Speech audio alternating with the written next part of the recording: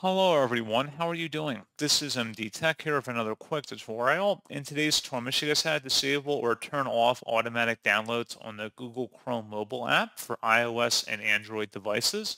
So this should hopefully be a pretty straightforward process here, guys. And without further ado, let's go ahead and jump right into it. So all you have to do is select the three-dotted icon in the top right corner of the Chrome browser.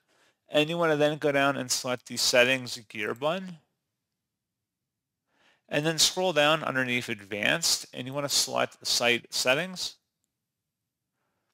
And then scroll down underneath Content, and you want to scroll all the way near the bottom where it says Automatic Downloads. Go ahead and select that.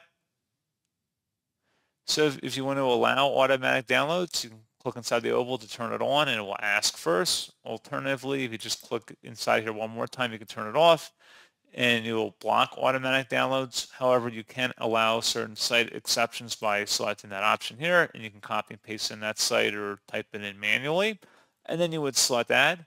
So pretty straightforward process on that, guys. And as always, thank you for watching. I do hope that I was able to help you out, and I do look forward to catching you all in the next tutorial.